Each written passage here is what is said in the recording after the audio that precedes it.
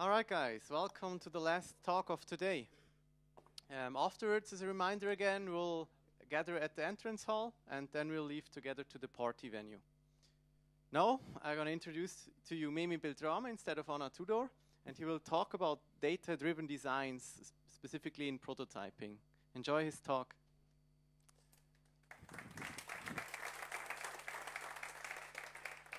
Thank you very much. You're very kind. I'm Memi, not Anna. You probably realize that. And there's the word design there. So actually, when I pitched the talk before the conference, it was meant to be in the design track. And now it's in the tech track. But design is too important to leave it up to designers. So this is a great opportunity. And because you're all the geeks, I came prepared. So, suited up extra for you. Okay. My name is Memi Beltrame. I make things easy and fun to use. I have an own small agency where I do strategy and prototyping. So I am doing really a lot of actionable work. Like people really can go through what I design. And I teach interaction design at the Schule für Gestaltung in Bern. Now, it's 2014 and modern web design is really, really broken. There is one tweet that summarizes it perfectly. It's this giant image, catchy headline, content, fill in later. So this is the state of a lot of web design as they are projected. So if you look at all the templating things, they work with this pattern. And there is two fundamental things that are broken here. And they have all to do with function and data. So if you look here, there is no function. And honestly, there is also no data. There is just nothing. And we can't design like that. We don't design like that. We want function and we want data. So this talk is about designing for use and designing for scale. Okay. A few years back, I was asked to do the intranet for the Swiss Agency for Development and Cooperation. So that's a federal bureau in Switzerland, and it has offices all over the world. It has offices in developing countries, employees all over, in regions with low bandwidth, with very primitive infrastructure, and intranets are not known for being lightweight, fast, and easy to explore. So they got the assignment to have the internet, the most important news pages of the internet on mobile exactly for those countries that have low bandwidth, where you not necessarily have a computer at your disposition, and where things have to be really, really easy to be accessed. And these people were scared. I met them and they were super, super afraid that the project they were about to do was the same catastrophe as the internet they knew already, that it was unusable, it was filled with junk, and it was just not what they needed. I had been doing prototypes with Balsamic and other visual prototypes for a while, and I was feeling, this will not work. I can't show them a PDF with Balsamic iPhones on there. That's not good. That's gonna crash. And then I made my first prototype in HTML and CSS. I had done websites before, but as a prototype, that was the first thing. And the moment they held this thing in their hand, I will never forget. It was like, yes, it's exactly what we want, and they could touch it, they could scroll, they could tap on the news, they could read it. It was exactly what they wanted without having spent thousands and thousands of francs. So this was done on my laptop with very little resource in very short time, after some very basic research. What do you need? What do people have to do? What of the whole internet thing do you actually have to have there? And they started to pull together data and show me, okay, we need this and only this. And that approach, use data, use real data, and use data so that it is actionable, that people can touch it and it does what they mean. That was like an epiphany. So, users love their data. They don't love dummy copy. They love what matters to them, and that's extremely important to find out. That's the first step of doing a great prototype: finding great data that you can use, that users recognize and can act upon. Users don't relate to dummy data. That won't happen. So what is going on here? So and what is going wrong here also? And not only with this, but also with responsive design and mobile first and multi-device ready design. It's all great. We all need that. It's great. Do that.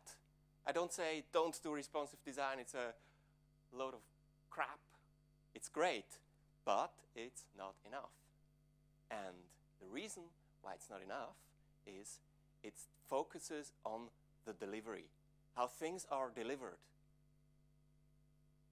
Not what is delivered, but how it is delivered. And that's broken. We should focus on what instead of how. Digital media attempts to adapt to different devices.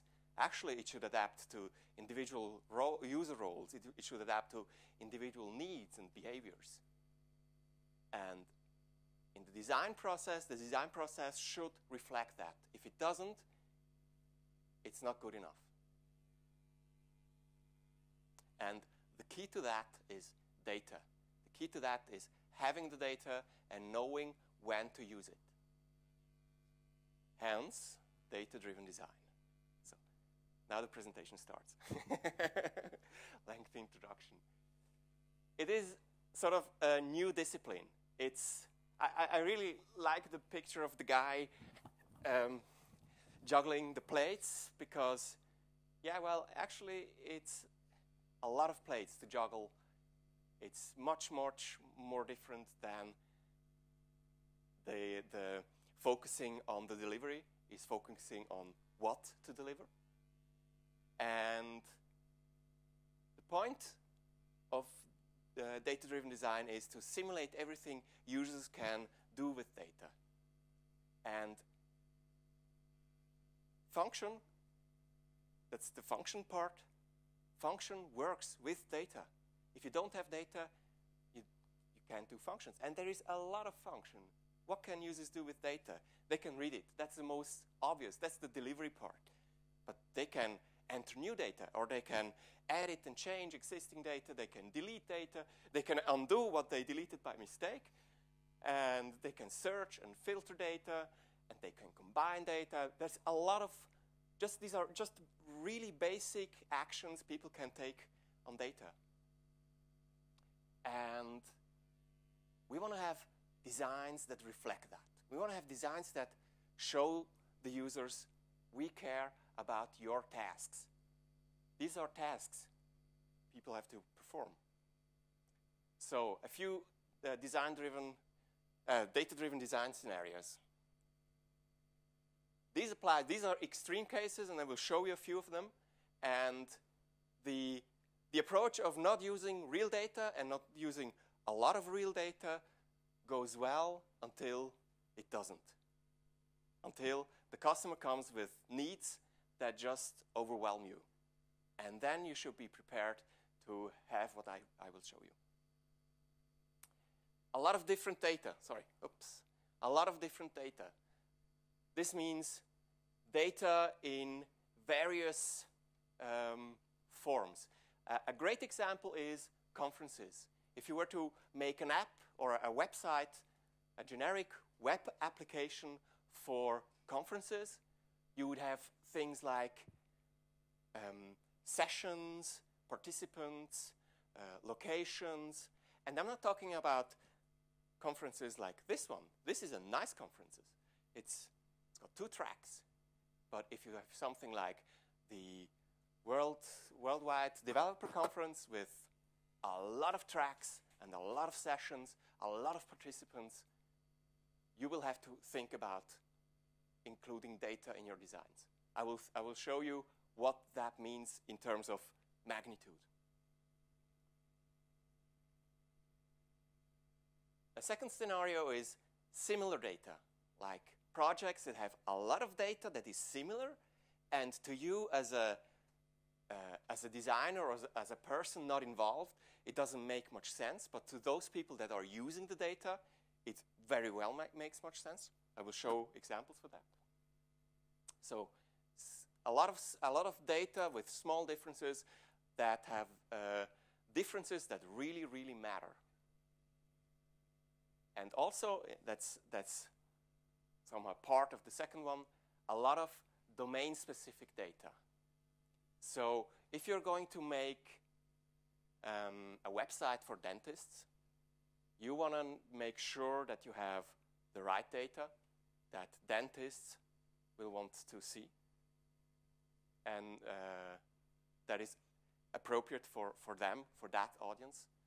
And especially if it's a large website, you can't reuse the same 3 sentences all over. It distorts the feeling of the website totally.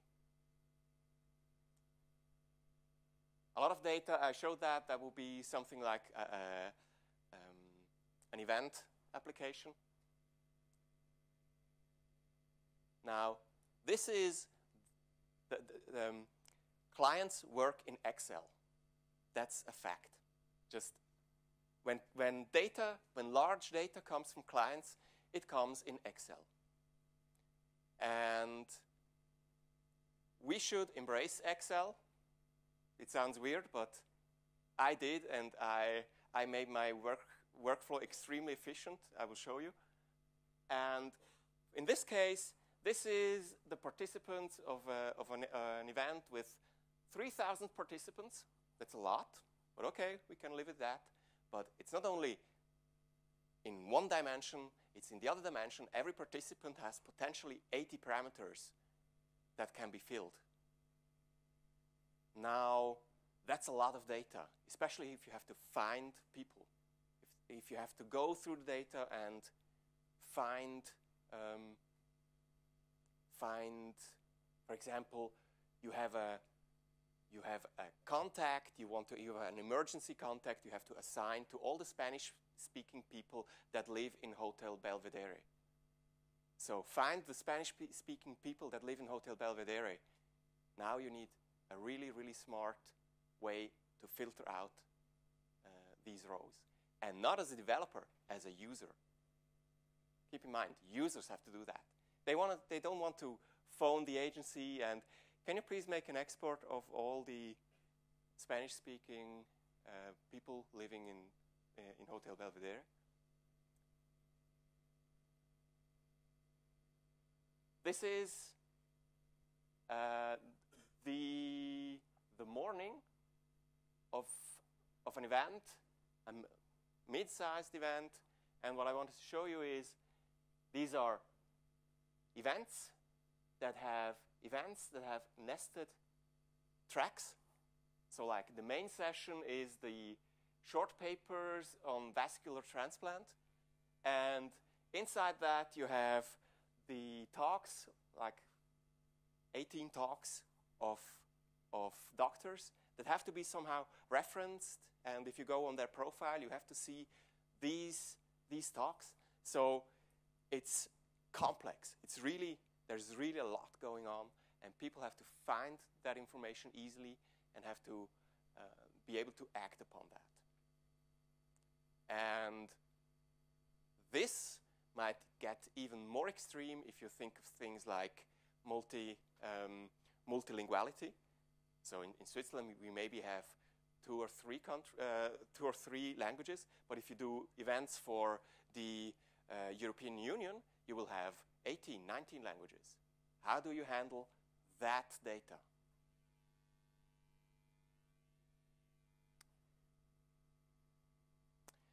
This is an application for foreign exchange traders. That's a lot of data that looks really similar to us, but to them it makes a difference if which currency pairs you have and what rates they're on. So if it's all the same currency pair, it's irritating, and if the rates don't match or are not really realistic, they're irritated as well. We use that to test. So if you have a foreign exchange trader sitting in a user test and he sees data that doesn't make sense, the test will be flawed. It will be hard to get good results because the participant is totally distracted from data that isn't realistic. And this is also very much domain-specific data. I mean, these rates, they are sort of realistic, but when I made the tests, they were never realistic, just exact on that day. And they were irritated even then. Like, what? What happened from half an hour ago till now? Why did it drop 2 cents? So no, that's fake data. Ah, okay. So it looked realistic enough to make them like think, hey, wait a minute. That was different half an hour ago. So, fake it till you make it.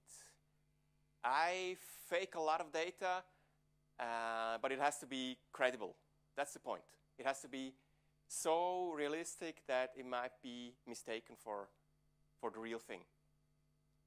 And the thing is, I fake it without having to be attached to the real system. So this here, this data comes from, in this case, from a YAML file, where I just have rates in there.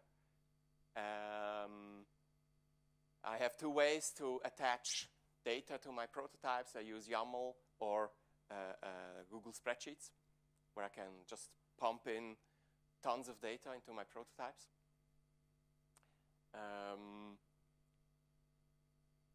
And you have to be clear about what is good prototype data. Now, this is a prototype, an older prototype. We did about securities, Devisen, and these securities they have names here, and they have a rate and a currency. Actually, the real data looked like this. These were the names, the real names of those securities.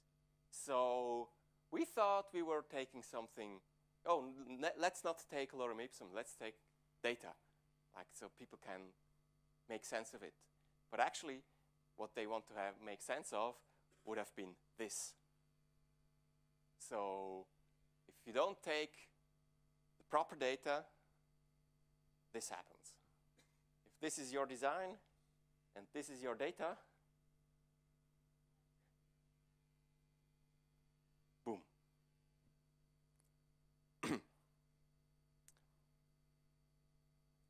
Okay. Things you have to fake. Realistic data, like it has to look real. Fake user roles, fake an authentication layer. That's really important, that people can log in into a fake system and use the functions that are assigned to their role. And this is an important task for prototyping, in the sense of how do you design a prototype that doesn't have to be duplicated just because you have multiple roles. So this is a very important part of prototyping, is making sure that your prototypes are not redundant, don't have too much duplication. State. So give the illusion that the prototype remembers stuff. It actually does remember, but only as long as the session goes, and if you restart the prototype session, it should be reset. And, okay. Now, data layers there are different variations on what is a data layer. The most simplest form of data layer is if you have just variables. Variables for, I don't know, dates, usernames, even the project name, stuff like that. That is just key value pairs that you can use in your prototypes. That's the most basic form of data layer you can have. The second is sessions. So you have like data that persists through the screens, that you can reuse on different screens, that you can that allows you to simulate the whole chain of events. So you have your event website, you have your sessions, you add a session in the prototype, and in your session list, if you reload the session list, the new session shows up. That's persistent data.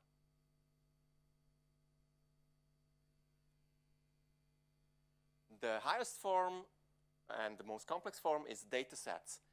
That's complex or a lot of data.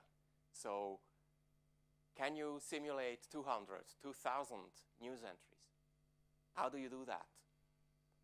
Still separating your content from your design in a way that you don't go crazy when you look at the stuff you do.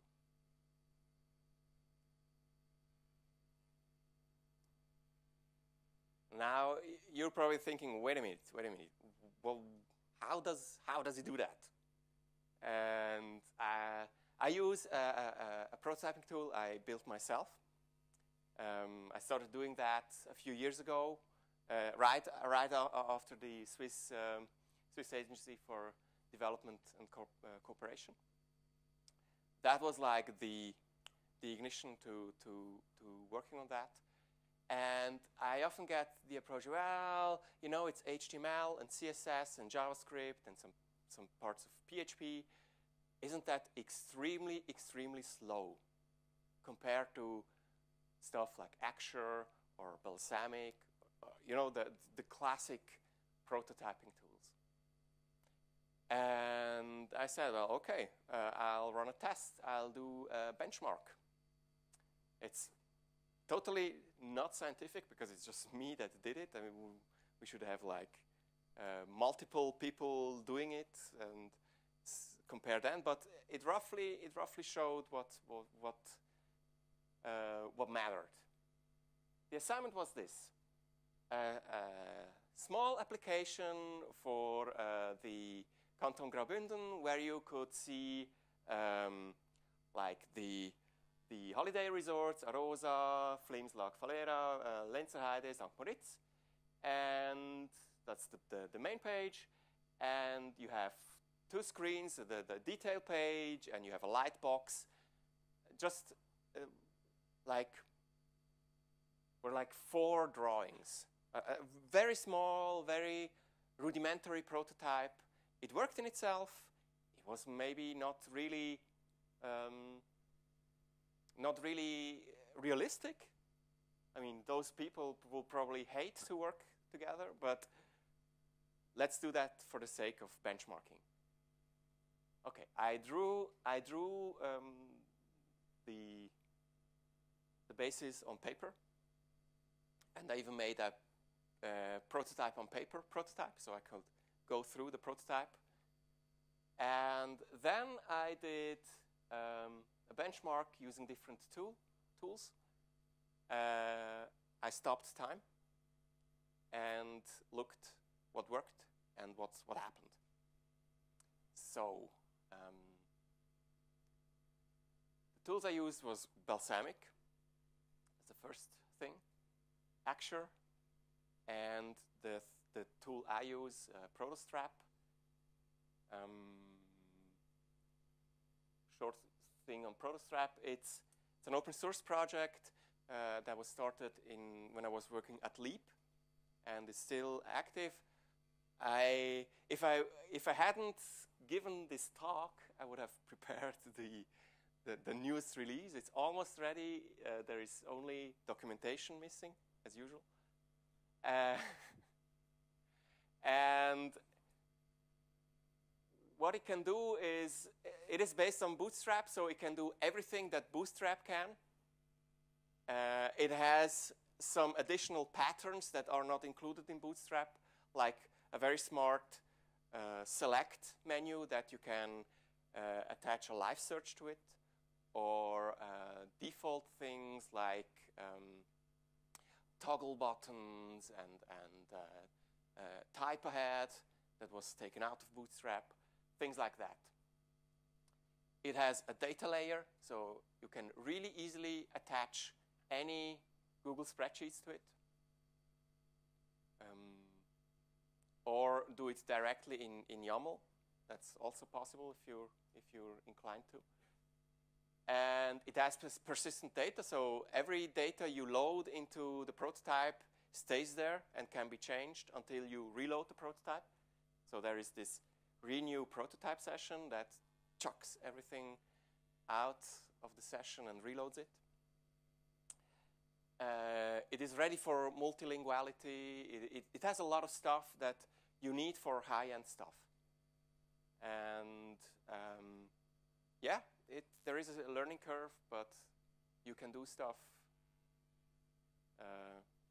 There is an authentication layer. So just by putting an input field with the name login and submitting that, you're logged in.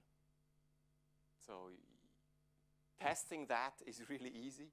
Like, okay, the user then, the prototype has then an accessible variable called is logged in, and you can act upon that. So this is what happened.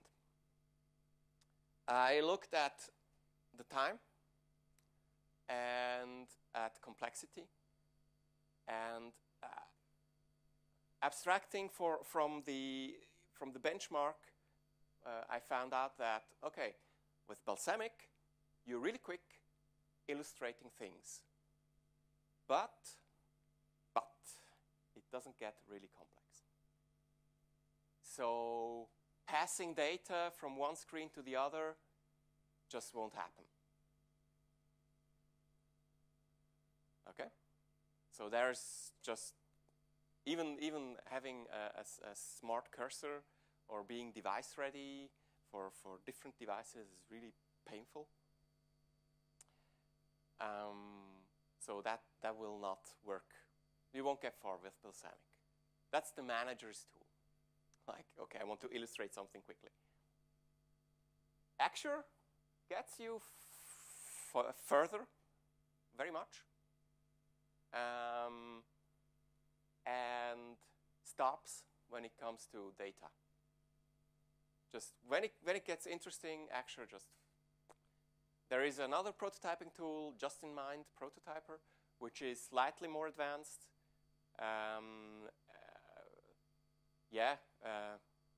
but it's the same with Prototyper. It's really complex, like very simple things like passing a value, a key value from one page to the other, which is like an inherent part of the web, is super complex in these tools.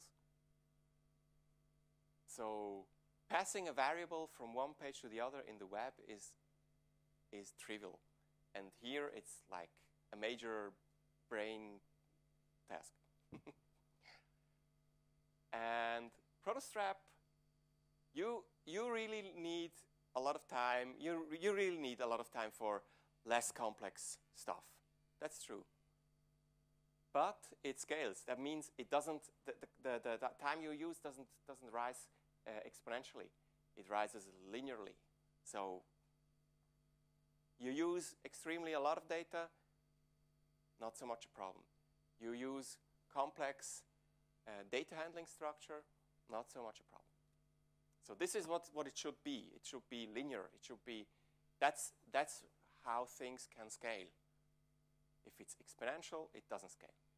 Okay?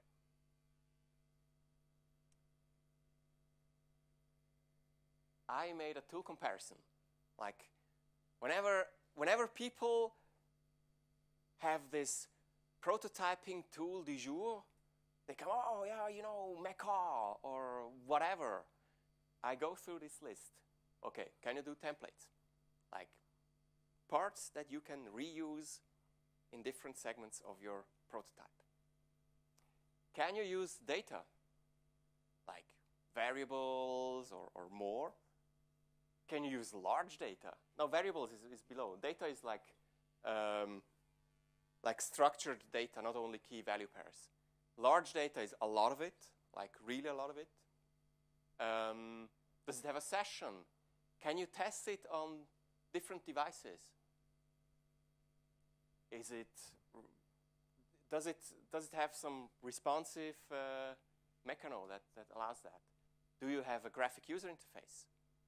And can you reuse the stuff you do actually later in development? And I go through this list, and mostly when I'm here or here, I don't bother anymore because it's not worth it. And yeah.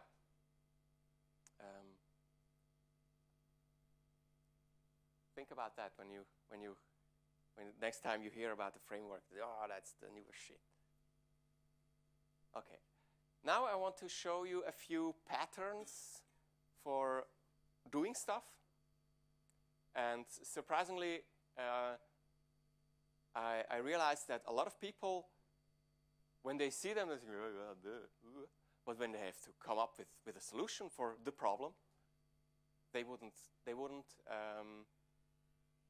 find that. So let's say you have a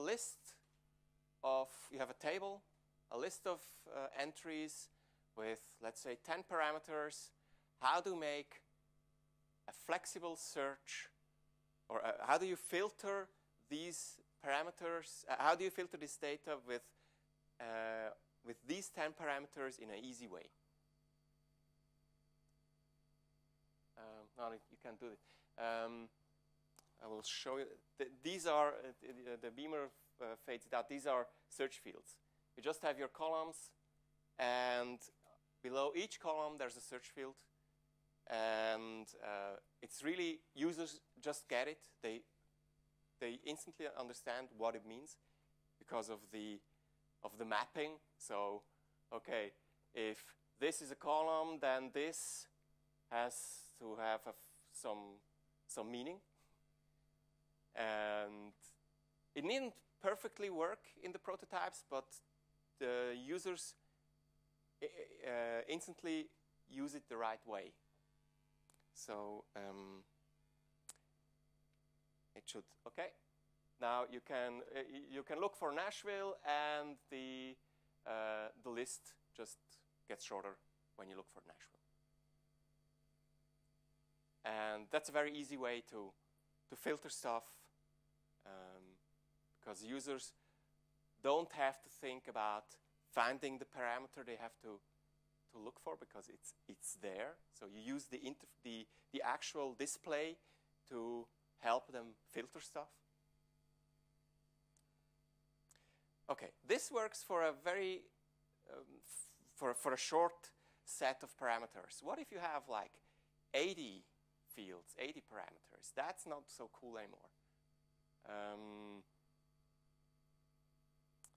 And the way you do that is you say, okay, let's just make the user pick the parameters that are important. And the pattern is you have a parameter, you have an operator, and you have a value. And you look for the parameter. This is done in searchable dropdowns. So you have a dropdown that you can search. So if I look for company, I start to type in company, and slowly it emerges. So you can select your dropdowns, your parameters. You can add new ones. So you can combine parameters. And you can add filter logic. Surprisingly, the easiest way to add filter logic is to have them write it. That's much more efficient than drag and drop interface where you do pattern, where you do groups with the. It's much simpler. Every combo has a number, and you can do stuff here. If you have no brackets, the brackets are implicit, like until the first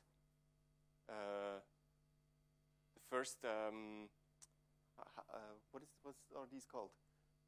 The first operator that is different.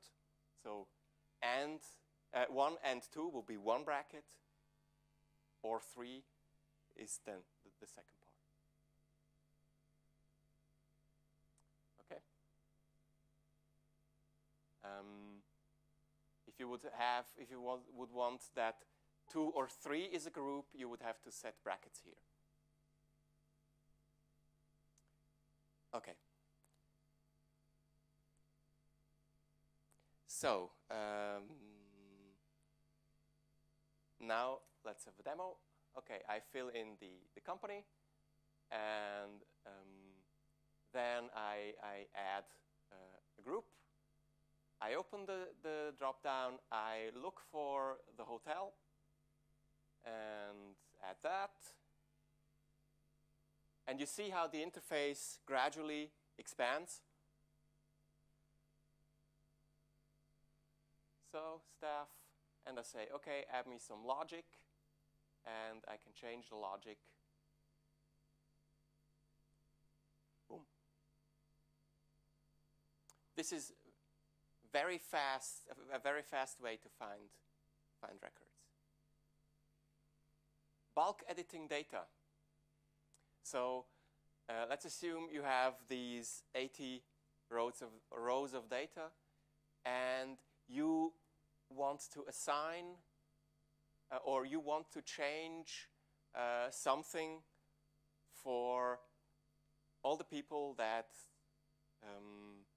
live in Hotel Belvedere and are Spanish or something. So you need all these people, and sorry. You select the people.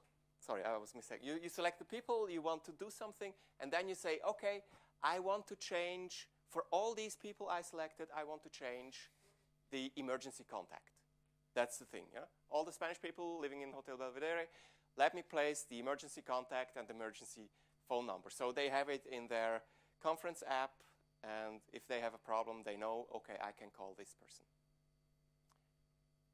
So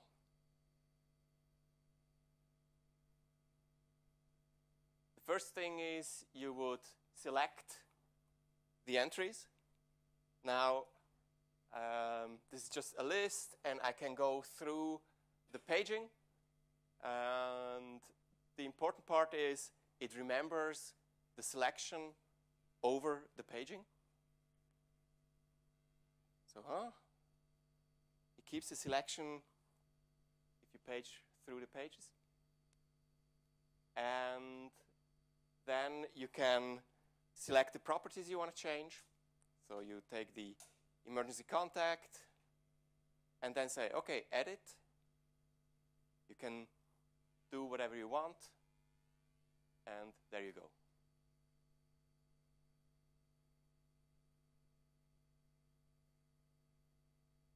That's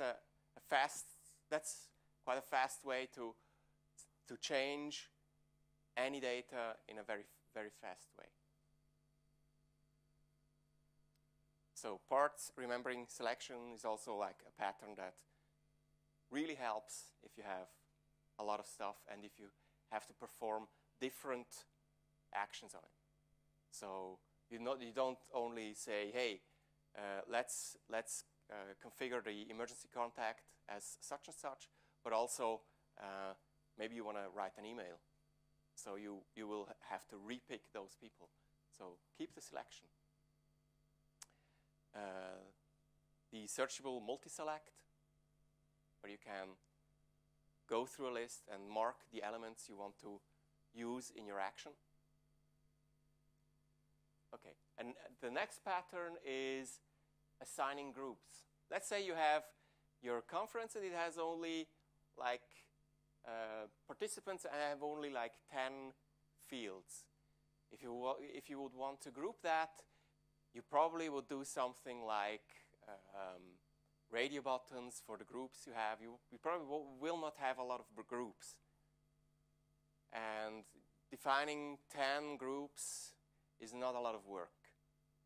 But if you have like 80 fields, that's more complex. You don't want to go through 80 drop-downs to select a group for each element. And what you can do is use the interface, use the display, use how things are shown to make groups. So you can't really see, well, this is personal info. It's a group here. And you can just add groups. I go start the video. That's so you see this is a really long list. And okay, you want to add groups. You add a group, you name the group, and then you just drag the group where you need it. And everything below that group belongs to that group. It could be even smoother if you added like add a group here button, but that would increase the noise in the interface. So I went for, okay, each group can reopen a new group. So that's a very non-window pop-up thing to do. Like just use the display of the order of things. You will probably have to order stuff for display anyway. So why not use that also for the groups?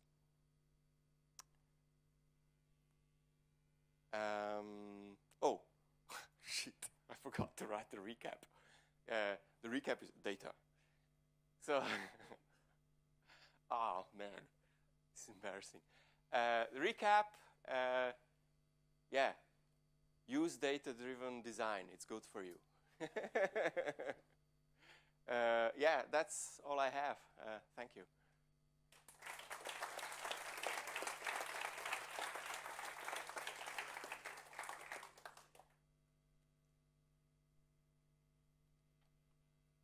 If you have questions.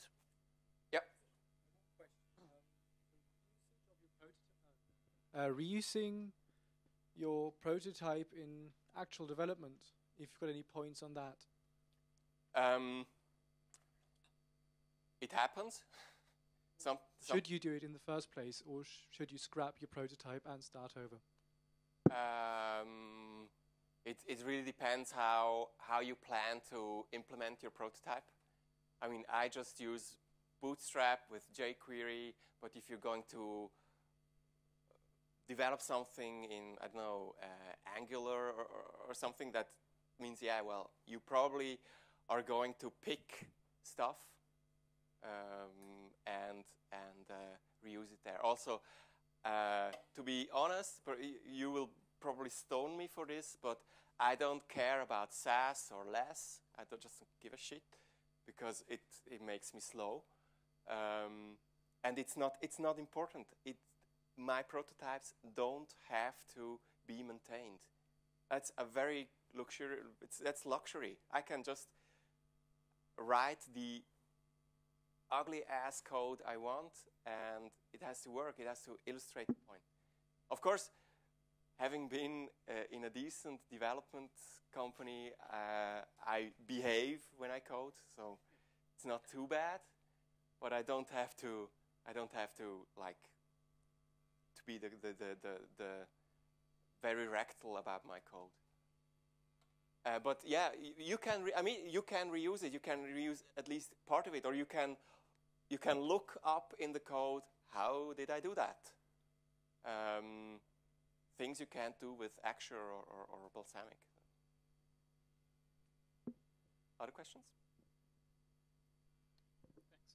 Thanks. So having worked on an application that also visualizes financial market data, yeah, and having our initial design crashed multiple times by actual data, yeah.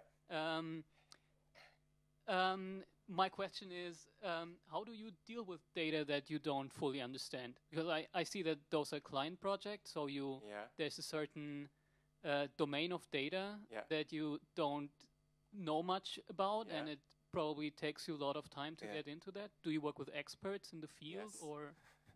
Yes, that's the only way. The thing is, after I do the prototypes, people want to assume me as like a data analyst or something, because I really get into that and I want to know stuff, and that's what I find so cool about this job, that you get to see stuff you otherwise wouldn't. And it's really fascinating to talk about these people and to understand what differences make to them. And the first versions of the prototype were crashed also, but in a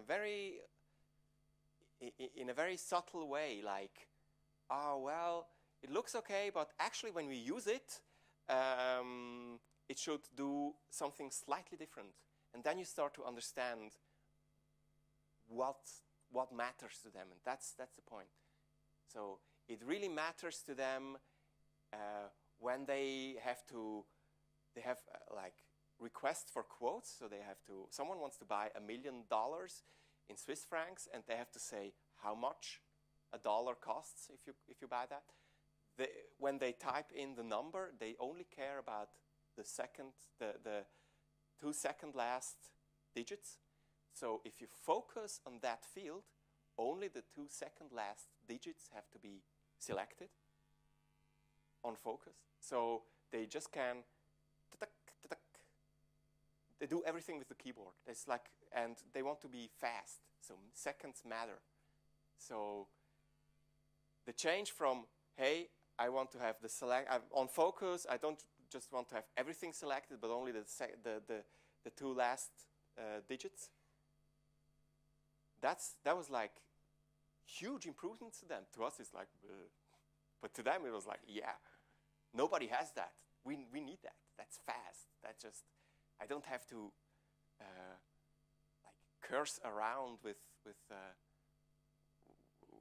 cursor. I just can enter the digits, and that's it.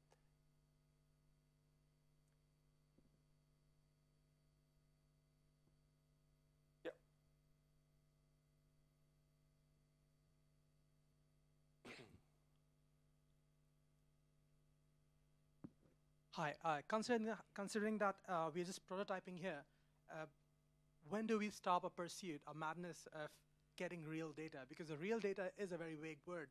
It includes a lot of things depending on what you're trying to do. Yeah. And you're prototyping for, let's say, 2 days to show something to someone. Yeah. You don't really need real data all the way. You have to deal with scripts of all origins around the world. You have to deal with RTL languages. You have to deal with people uploading logs in a note-taking application, and you don't expect everything. So when do you stop? What do you mean by real data? It has to stop somewhere. You'll never have it 100%. No, it has to start somewhere, and it never stops. That's true. Sorry, I can only give you a very generic answer, as soon as possible. And the key is to sort of find the triangle between data that is crucial, data that is in a specific format, in an expected specific format, and data that has a specific volume. So these things you have to find out, and you will get answers. You will get response from the client if you ask the right questions. And before I start prototyping, of course, I make a lot of research. I ask, well, what do you need? What do these people have to perform? And if I have the tasks, I can ask them, well, how does the data look like? Is it this presenting data I assume might be correct? And you have to involve the client into this discussion really soon. Don't assume stuff, and always check your assumptions. Like really challenge your assumptions, challenge the client's assumptions on anything. Sometimes they just want to get rid of you, and yeah, that's okay. And then it doesn't work in the tests, or they don't know, or they assume stuff themselves. So start early, focus on tasks, and make models of the content according to the task that has to be fulfilled. Yeah. I am the man standing between the beers. So one last question, otherwise we wrap it up. All right. Okay, thank you very Memi. much.